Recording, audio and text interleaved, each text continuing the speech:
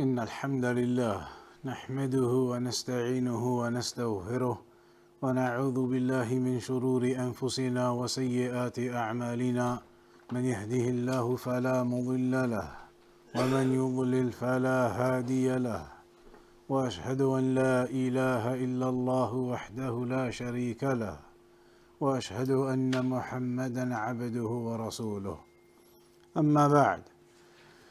So in the last lesson then, we had started the chapter regarding seeing Allah subhanahu wa ta'ala in the afterlife.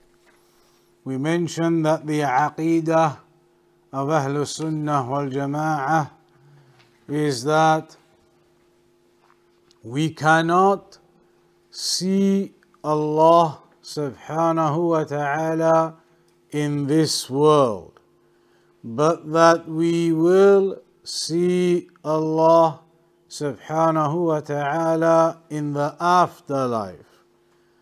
As for the people of innovation, they had gone astray on both sides.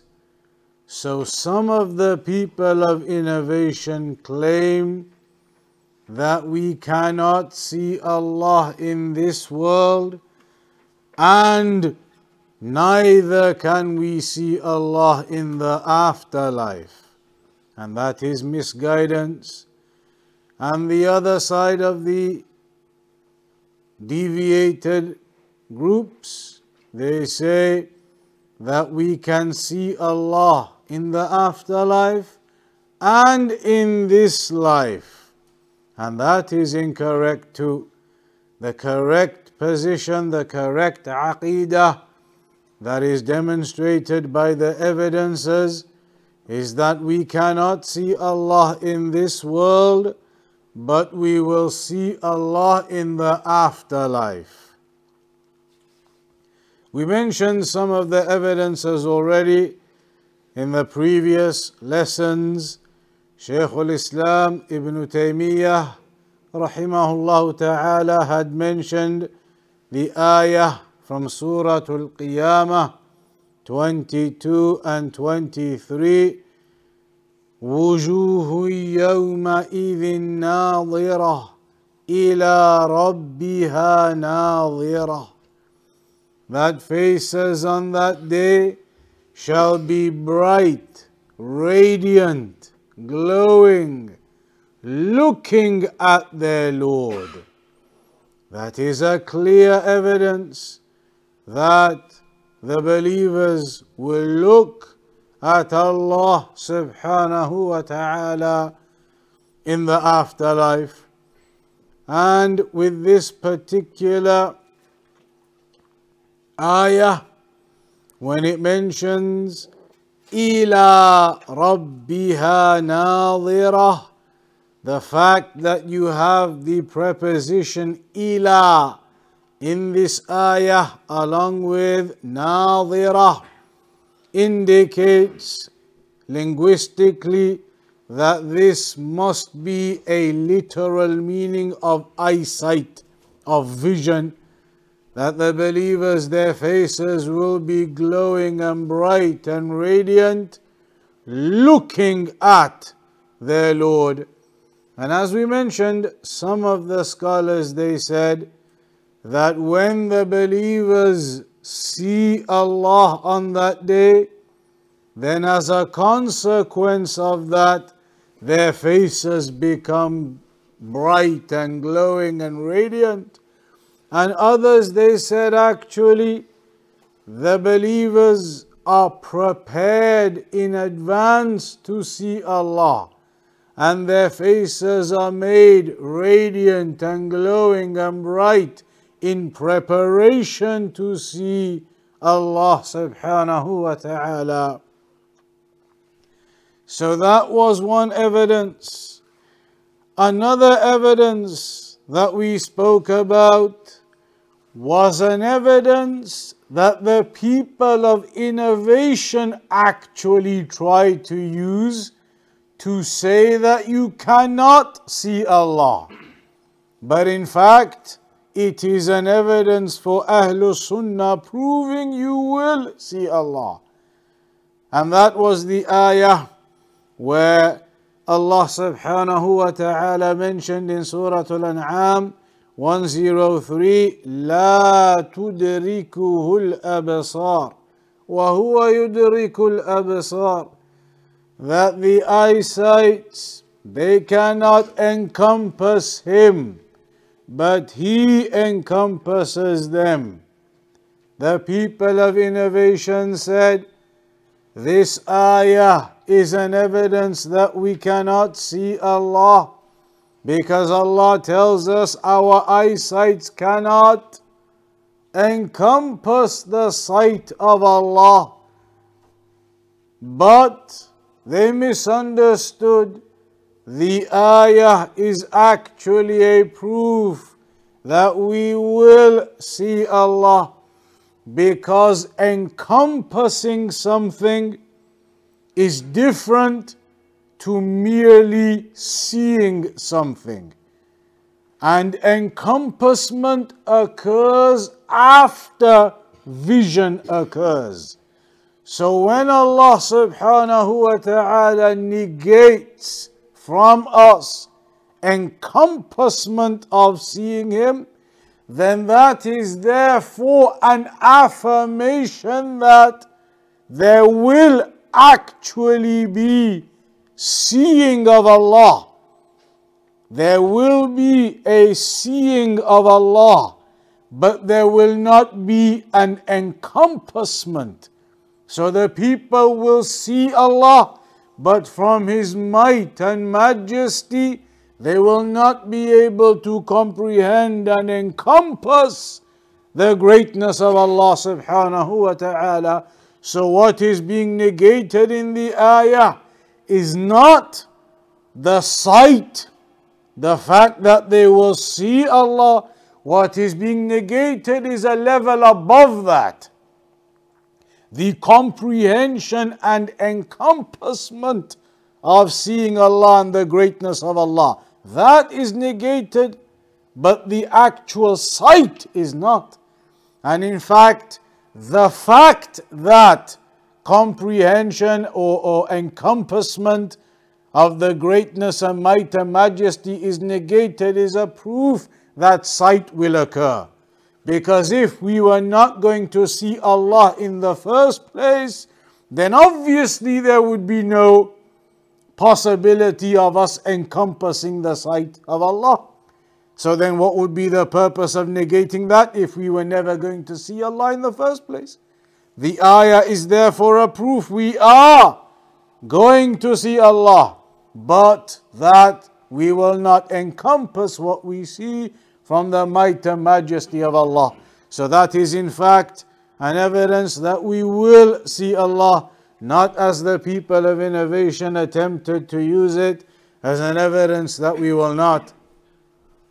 And that is just like we mentioned, Shaykh al-Islam Ibn Taymiyyah rahimahullah ta'ala said, if the people of innovation use an authentic evidence to try and prove some innovation of theirs, then it must mean that they are using that authentic evidence in some incorrect way, because the authentic evidence would never prove an innovation.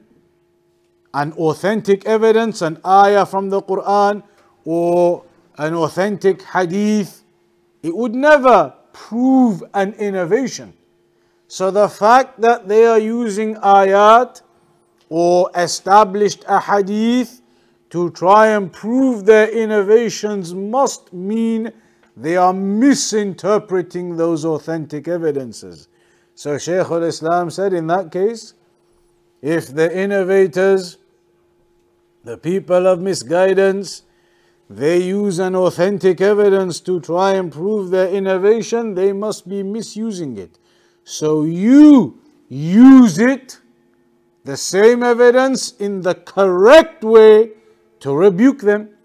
So now this ayah, لا تدركه الأبصار, they are misinterpreting it and misusing it. So you use the same ayah by giving them the correct interpretation and understanding of it, and the very ayah then becomes a rebuke upon them when they thought it was an evidence for them. Then also we had mentioned the second ayah that Shaykh al-Islam ibn Taymiyyah rahimahullah ta'ala stated, عَلَى الْأَرَائِكِ يَنْظُرُونَ, that they are upon their thrones looking. What will they be looking at? Then this was highlighted in the explanations and the tafsir, that they will be looking at Allah subhanahu wa ta'ala. They will see all of their kingdom, and the greatest of what they are blessed with is seeing Allah subhanahu wa ta'ala. Then also from the evidences that were mentioned in regards to the Aqeedah of Ahl Sunnah wal Jama'ah in seeing Allah subhanahu wa ta'ala was the third ayah from Surah Yunus, ayah 26. لِلَّذِينَ أَحْسَنُوا الْحُسْنَى وَزِيَادَةٌ, for those who do good, those who are upon Iman and righteousness and piety and obedience, then for them is Al-Husna, which is paradise. For them is paradise. But then on top of that, Allah says, وَزِيَادَةٌ, that on top of being given paradise, they will be given extra. So now the question is, what is the meaning of this extra that the people of paradise will be given on top of paradise and all of the blessings within it? Then, as we mentioned, there is a hadith in Sahih Muslim where the Prophet sallallahu alaihi wasallam himself clarified and gave the tafsir of what that ziyada is. And so it is mentioned in the hadith that the ziyada, it is an-nazar ila wajhillah, that it will be seeing Allah subhanahu wa ta'ala. That tafsir, we have taken it directly from the Prophet sallallahu alaihi wasallam. He is the one who has given us the tafsir of this ayah, that they will have paradise and more. What more could they have on top of paradise than that is seeing Allah subhanahu wa ta'ala, and that is proven by the tafsir of the Messenger sallallahu alayhi wasallam himself in an authentic narration in Sahih Muslim, hadith of Suhaib radiyallahu anhu. Then also we had the fourth ayah where Shaykh al-Islam ibn Taymiyyah rahimahullah ta'ala mentioned, لَهُمْ مَا يَشَاءُونَ فِيهَا وَلَدَيْنَا مَزِيدٌ. They will have whatever they desire therein. In paradise, they will have whatever they desire. But then Allah says, وَلَدَيْنَا مَزِيدٌ, and we have even more for them. They will have all of what they want. But even after that, Allah says, we still have more for them. So what more could there be if the people of paradise have got everything they want? What more could they be given? Then once again, this is explained in the narrations and in the tafsir as being seeing Allah subhanahu wa ta'ala.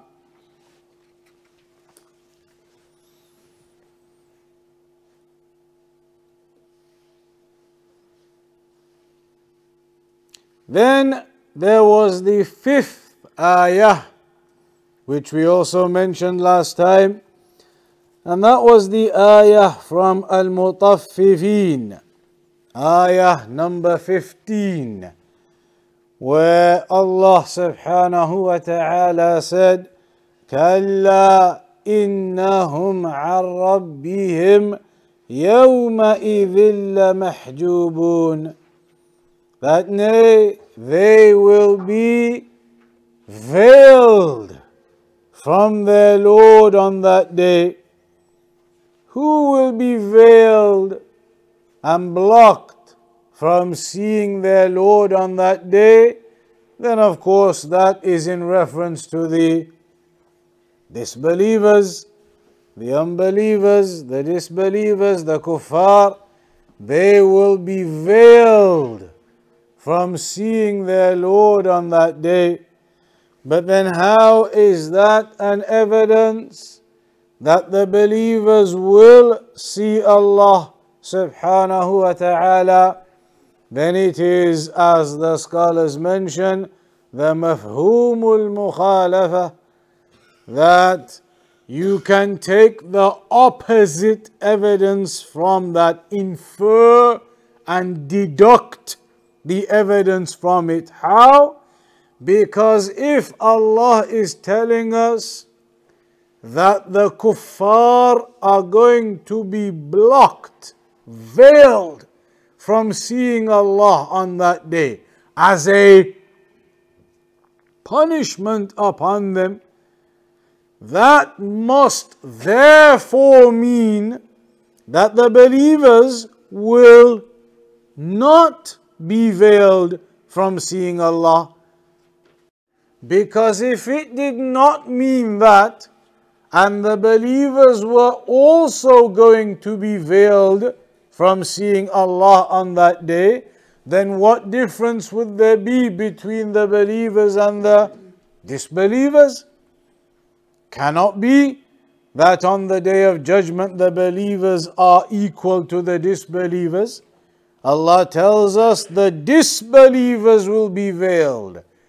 The mafhum al-mukhalafa, the opposite inference that can be made, is therefore that the believers will not be veiled. They will be honored and they will see Allah subhanahu wa ta'ala. So that is an evidence that can also be used. Al-Imam Shafi'i mentioned that as an evidence, as did many other scholars, to say that we will see Allah subhanahu wa ta'ala on that day. Nevertheless, despite all of these evidences and more we have not mentioned, the people of misguidance refuse to accept, and they insist on clinging to certain misinterpretations of theirs with other evidences, trying to prove that you can never see Allah. That was one side of the argument with the people of innovation, the side who say you can never see Allah in this world and in the afterlife. And one of the evidences they used is in Surah Al-A'raf, ayah 143. وَلَمَّا جَاءَ مُوسَى لِمِيقَاتِنَا وَكَلَّمَهُ رَبُّهُ قال رب أرني أنظر إليك قال لن تراني ولكن انظر إلى الجبل فإن استقر مكانه فسوف تراني فلما تجلى ربه للجبل جعله دكا وَخَرَّ مُوسَى صَعِقًا. In this ayah, it mentions that when Musa alayhi salam came to the appointed place, and then Allah spoke to him, his Lord spoke to him, and Musa alayhi salam said, Rabbi arini anzur ilayk. My Lord, show me, allow me to look at you. Musa alayhi salam said, my Lord, show me so that I may look at you. And Allah said, Lan tarani, you shall not see me. You shall not see me, but rather look to this mountain, and if it stays in its place, then you will see me. But when Allah subhanahu wa ta'ala made himself apparent to the mountain crumbled at the sight of Allah subhanahu wa ta'ala, and Musa alayhi salam fell unconscious. In this ayah, you see that when Musa alayhi salam requested to see Allah, he was told, Lan tarani, you shall not see me. And lan in the Arabic language is lil istiqbal, for future tense, the nafi in the future tense, like you might say in English, never. I'm never going to do this or that. It's a future tense negation. They said this means that Allah is telling Musa alayhi salam, you will never ever see me. That it's an absolute negation into the future tense. You will never ever see me, not in this world nor in the afterlife, because it is lan tarani, which indicates future tense negation. Now, afterlife, all of that is future tense. So they said the ayah is a clear proof that Allah is telling Musa, you will never see me, never. However, this can be refuted in multiple ways. Firstly, linguistically, lan in the Arabic language does not indicate or mean a future tense negation to infinity, meaning never ever. It doesn't mean never ever. It means a future tense negation, but to a point. A future tense negation, but to a point. It does not mean a future tense negation without any end point, meaning forever. Doesn't mean a negation forever. And that is known in the Arabic language, منع كون لن للنفي المؤبد لأنه مجرد دعوة. Ibn Malik said, وَمَنْ رَأَى النَّفْيَ بِلَنْ مُؤَبَّدًا فَقَوْلَهُ اردُدْ وَسِوَاهُ فَعَضُدًا.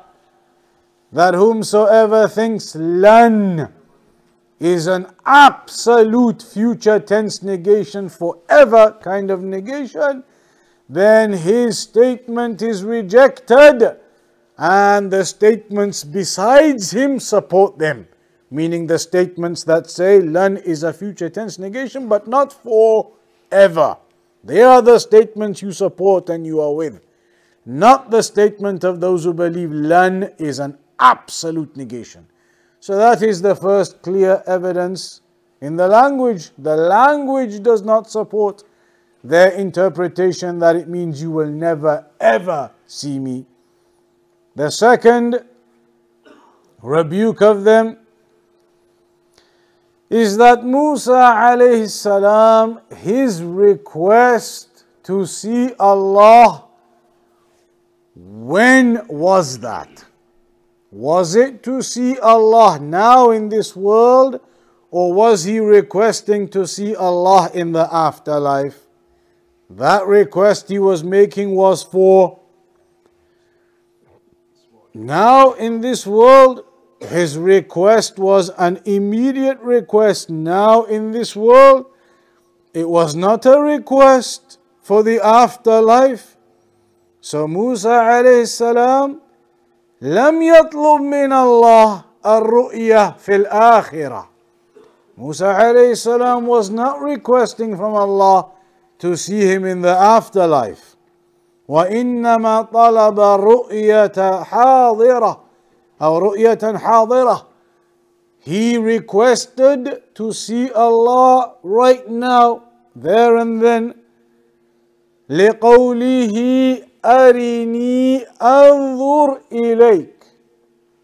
Because he said, show me so that I may look at you. Meaning right now. That is not in reference to the future tense.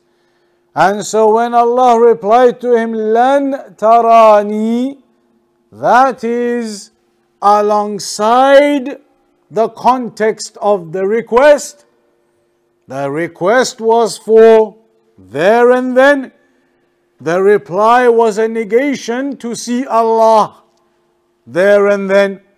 That you cannot see Allah now. It is not possible to see Him now. يعني لن تستطيع أن تراني الآن. You will not be able to see me now. ثم ضرب الله تعالى له مثلا بالجبل حيث تجلى الله تعالى له فجعله دكا. So then Allah subhanahu wa ta'ala gave this physical example to Musa alayhi salam as to why he cannot see Allah now. And Allah told him, look at the mountain with all of its strength, power, mountain and rock into the ground, and yet it could not burden the sight of Allah subhanahu wa ta'ala. And that proved therefore that Musa alayhi salam as a human and our build-up is far less in power and strength than of a mountain, indicating that we would certainly not be able to see Allah subhanahu wa ta'ala now in this world as we are. So therefore, as Shaykh al-Uthaymeen rahimahullah ta'ala mentions, نقول إن رؤية الله في الدنيا مستحيلة. We say that seeing Allah subhanahu wa ta'ala in this world is impossible in this world.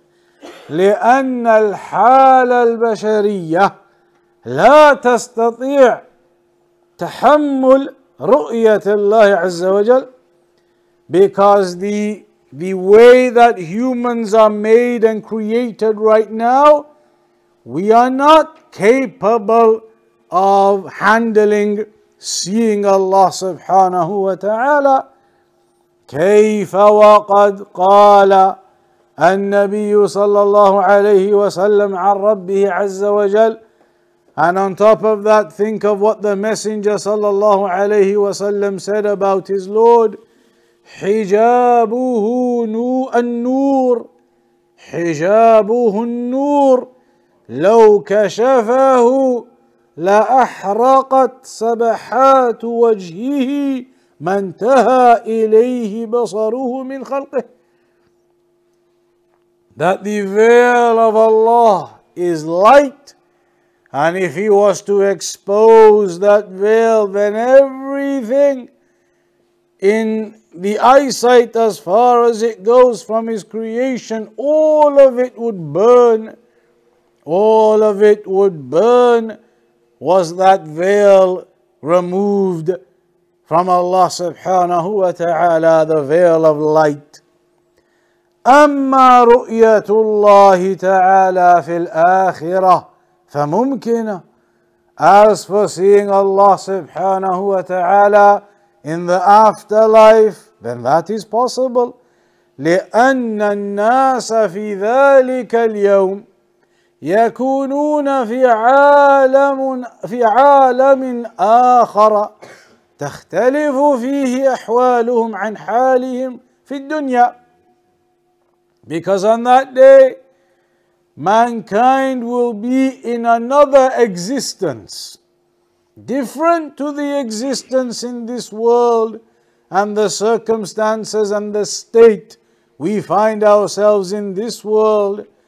كما يعلم ذلك من نصوص الكتاب والسنة فيما يجري للناس في عرصات القيامة وفي مقرهم في دار النعيم والجحيم.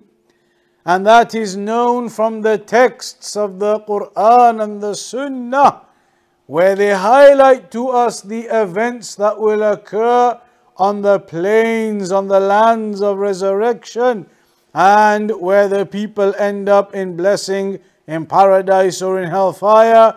By reading those narrations, you see that is a different world, a different creation altogether that the people will be in compared to this world. So the way we are then will be different to how we are now. Shaykh al-Uthaymeen, I believe, rahimahullah, mentioned once that on the day of judgment in paradise, we will be created different to how we are now. Our eyesight will be far more powerful than what we have in this world now, such that a person can see to great lengths and distances his kingdom in paradise. And that is from the blessings, because if our eyesight was restricted, then it would be a restriction upon the amount of blessing we can take in, that we can only see up to a certain amount. So our eyesight is strengthened on that day so that you can see lengthy distances into your kingdom in paradise. So that is the second evidence refuting them, that Musa alayhi salam was not asking to see Allah in the afterlife. He was asking to see Allah in this life. And Allah said no regarding this life, and that's okay. The Aqeedah of Ahlul Sunnah is upon those evidences. We cannot see Allah in this world, but in the afterlife is where the affirmation is. So you can also add on as a refutation to them, استحالة رؤية الله في الآخرة عند المنكرين لها مبنية على أن إثباتها يتضمن نقصا في حق الله تعالى كما يعللون نفيهم بذلك. وحينئذ يكون سؤال موسى لربه الرؤيا دائرا بين الجهل بما يجب لله ويستحيل في حقه أو الاعتداء في دعائه حين طلب من الله ما لا يليق به إن كان عالما بأن ذلك مستحيل في حق الله. وحينئذ يكون هؤلاء النافون أعلم من موسى فيما يجب لله تعالى ويستحيل في حقه، وهذا غاية الضلال. The third point here is, those people of misguidance who want to claim that we cannot see Allah ever, one of their reasons is that they believe and they say, if you affirm being able, then that's a deficiency to Allah. That is what they claim.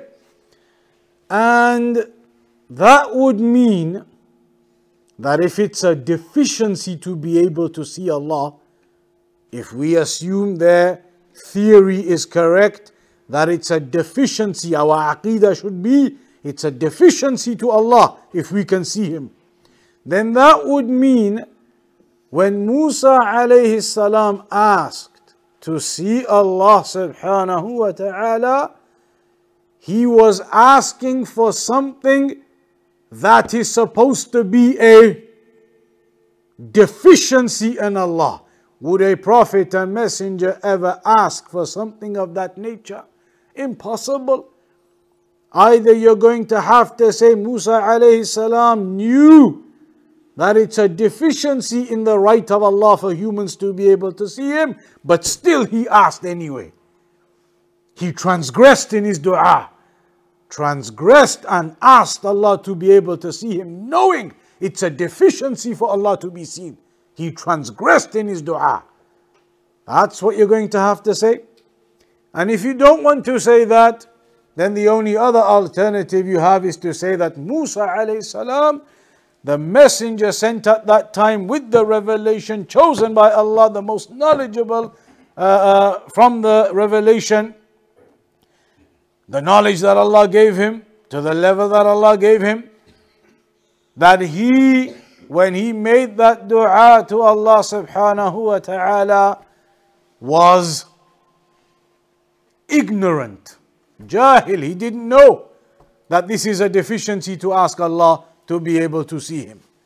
With all of the knowledge he had been given and all of the traveling that he did to seek knowledge.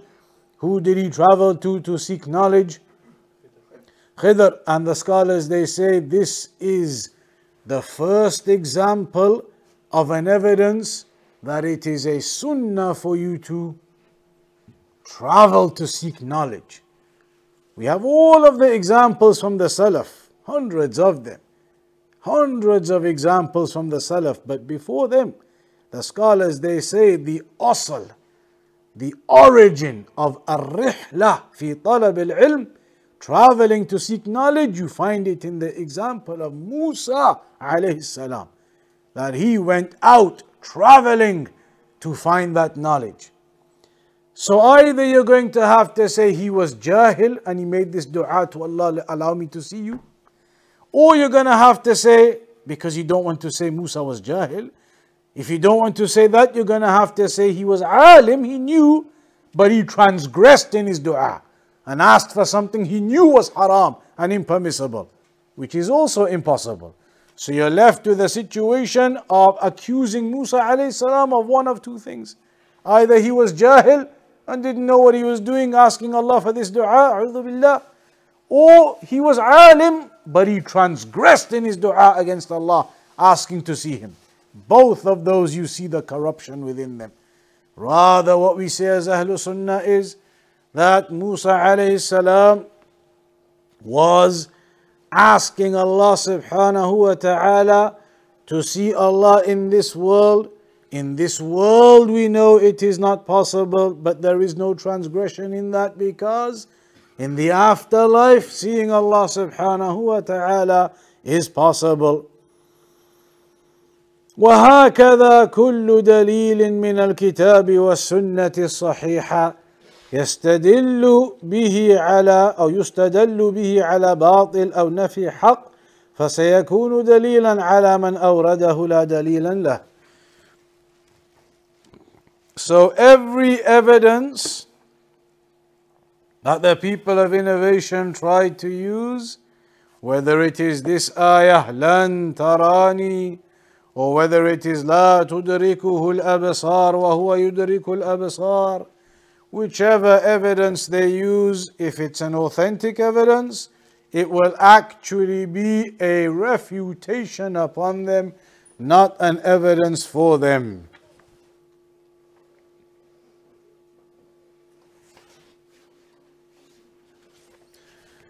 Also here, Shaykh Al-Uthaymeen mentions a few other points from the people of innovation and misguidance and desires when it comes to this topic. وَأَمَّا أَدِلَّةُ نُفَاةِ الرُّؤْيَةِ الْعَقْلِيَّةِ, that they have some intellectual evidences they believe, some logic they believe proves that we cannot see Allah. They have some intellectual evidences, some logic that they think proves you can't see Allah. So one of those intellectual or so-called logical points which they think is logical and intellectual, and of course it is not, because any logic and intellect that goes against the texts of the Quran and the Sunnah must be batil. So they believe لو كان الله يرى لزم أن يكون جسما والجسم ممتنع على الله تعالى لأنه يستلزم التشبيه والتمثيل. This is one of the ultimate problems with the people of innovation. Intellect. That's why the scholars, they say one of their biggest problems was تقديم العقل على النقل, that they give precedence to their intellect and logic over the clear texts and the evidences. They believed they were smart. They believed they were so smart, they even used to say that the manhaj of the Salaf is Aslam, but that our manhaj is Aqal. They used to say the methodology of the Salaf, the people of innovation, they would say those people, their methodology is Aslam, meaning it's safer and sounder because they stick to the texts, they stick to the narrations as they are, the names and attributes as they are. أَمِرُّوهَا كَمَا جَاءَتْ. Leave them as they are, accept them as they are. They leave it simple. Their methodology is safe. But then they would have the audacity to claim from the level of ghurur they were upon, manhajuna or tariqatuna a'qal. But our methodology is more, it's a smarter and more intellectual. We look at the texts and work out things that the Salaf Masakin didn't know and they didn't work out. We get to a level with these texts that they couldn't get to. They are staying safe, but we are the ones with the real understanding. That's what they believed their level of intellect gave them. And that's why the scholars have mentioned intellect, being given or being blessed with intellect is only a blessing if that intellect and smartness, it guides you to the straight path and to the texts and the correct understanding. If your intellect and logic and smartness guides you away, then that is not anything praiseworthy for you, it is dispraiseworthy for you. So they used to believe their intellect and their smartness, their intelligence was superior and that they could understand things others could not. So they said, look, if you affirm that we can see Allah, then it means Allah must be a body, that Allah must be some type of tangible thing that we can look at. Because to look at something, it has to be something physical, tangible, that you can look at. Looking at the book, so here it is, I can look at the book. Looking at the phone, here it is, I can look at it. They say if you can look at Allah, then He must be like some type of body that you can look at. And they say we can't affirm to Allah being like a body. So they say, khalas, you can't affirm seeing Allah. How can you affirm seeing Allah? You're going to affirm Allah is like a body then. We say to them, أنه إن كان يلزم من رؤية الله تعالى أن يكون جسما فليكن ذلك لكننا نعلم علم اليقين أنه لا يماثل أجسام المخلوقين. Firstly, Shaykh Al-Uthaymeen says, even if we say that to be able to see Allah, it must necessitate that there is some, as they say, a jism to see. Even if that be the case, as Shaykh Al-Uthaymeen says, what we know from our principles, simple and straightforward, is لَيْسَ كَمِثْلِهِ شَيْءٍ. that there is nothing like unto Allah subhanahu wa ta'ala. So even if their argument has something in it, we would say there is no basis for any rejection here, because there would be no resemblance, no comparison whatsoever between Allah and His creation. And you cannot try to imagine. The mushkila is that they always imagine, to try and imagine how that would be and how this would be, and your imagination is restricted. You cannot even imagine what the fruits of paradise and the blessings of paradise are going to be, let alone the creator of all of that. And this is the problem with the people of innovation. They want to try to visualize everything.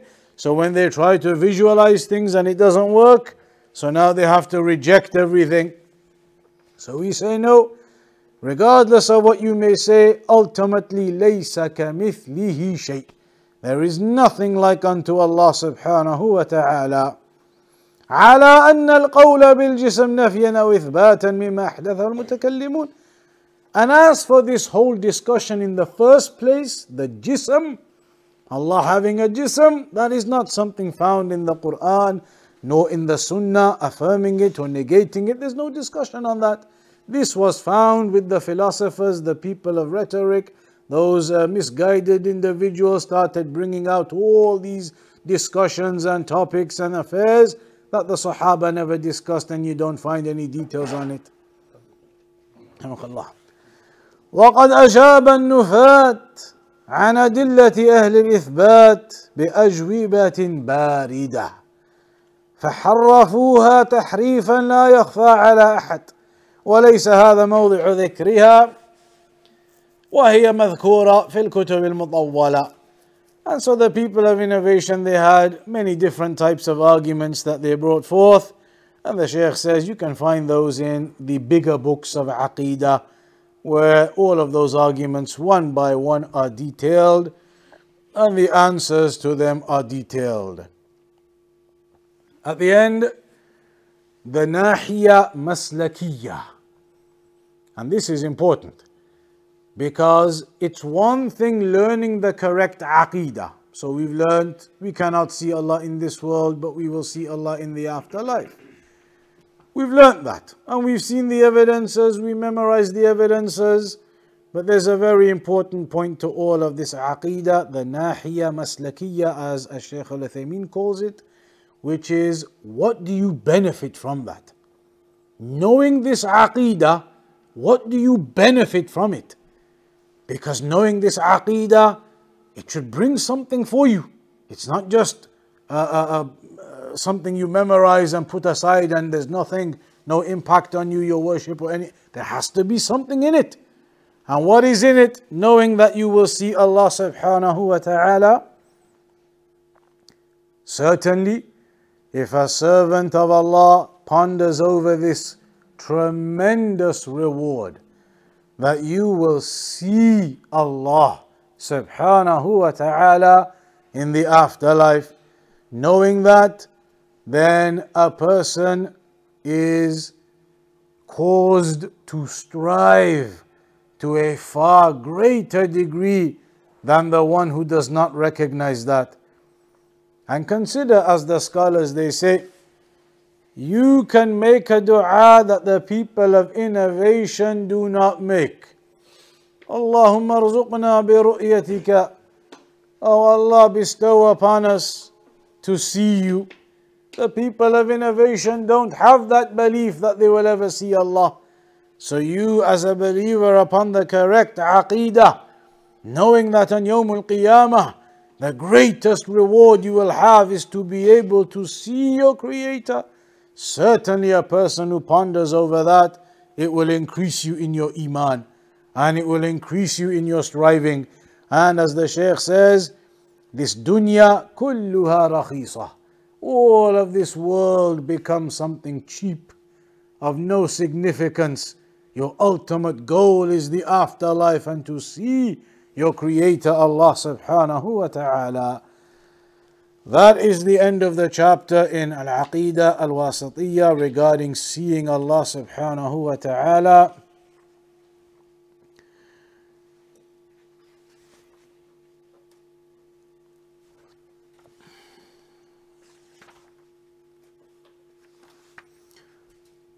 And Ibn Taymiyyah mentions at the end of it, وَهَذَا الْبَابُ فِي كِتَابِ اللَّهِ كَثِيرٌ وَمَنْ تَدَبَّرَ الْقُرْآنَ طَالِبًا لِلْهُدَى تَبَيَّنَ لَهُ طَرِيقُ الْحَقِّ.